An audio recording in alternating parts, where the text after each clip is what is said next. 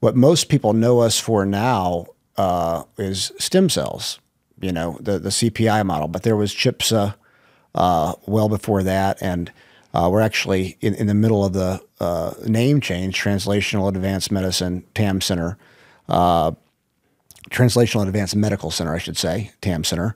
And we're really going, you know, not dismissing what we did with CHIPSA, because we did a lot of great work, but evolving to where it's all science-based. Mm-hmm. You know, we were having the discussion yesterday. It's going to be hard for someone to look at what we're doing and say this isn't science. We could have bioethical questions on how that we need to solve, and I'm fine having those conversations. I think about it a lot. I know you think about it a lot as well. Our whole team does. But you know, what do you see as the potential for the lab that we're setting up between the cellular lab and the genomics lab, digital pathology, all of those things? Mm-hmm. You know, and some of the things we were talking about yesterday, those extra, let's say, 10 steps or 10 other things that we need to figure out in between. What do you see as the potential for what we're building? Well, the potential is that starting from scratch, as you put it, you can start to assemble pieces based on what the question is that needs to be answered, okay? And you can approach it in a novel way, not necessarily replicating what someone else has.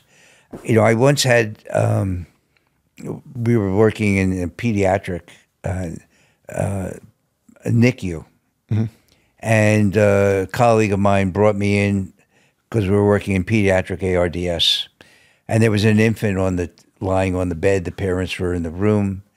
There were 5 people looking at this instrument. Baby was strapped in, and the instrument had 5 dials, basically, to make it simple. And they were turning the dials and seeing what the response was and turning the dials. And we spent about an hour there, and we walked out. My colleague was the head of the NICU, and he said, "So what did you think of what you saw?" And I said, "Well, from my perspective, I just saw a random walk in 5 dimensions for an hour." Because they couldn't tell you if they repeated anything, okay? And I don't know what the coordination was of, well, the dial, you know, because I'm not a clinician, of course. I know that there was experience and so on that they were looking for in response. And a month later, I was at a Midwestern medical center, a big medical center. And I happened to be talking to the head of training, MSTP, Medical Science Training Program. And I said to him, I said, you know, humans are really good in 2 dimensions. Number of humans are okay in 3 dimensions. 4 dimensions is very hard. 5 dimensions is impossible, okay? So how do you train your physicians to deal with this? Because it is a 5-dimensional problem. Mm-hmm. And he said, well, we only really train them on 2 dials at a time. Mm-hmm. Okay. And so I said to him, you know, so why do you have an instrument with 5 dials? I said, is it because the engineer knew that each dial was worth $25,000 and you put 5 dials on the box and it's now $125,000 instead of $50,000? And he laughed, and I said, or is it because the hospital across the road has the same thing? Mm-hmm. And he says, because the hospital across the road has the same thing. Mm-hmm. And people are going to expect 5 dials. Right, exactly. Right? Yeah. And so part of the challenge from the way we build models is we treat disease as a process, and a chronic disease also has human development under that. And the challenge of that, of having disease as a process and not a state, because we talk about a disease state, is that you have to look at how things change over time. Mm-hmm.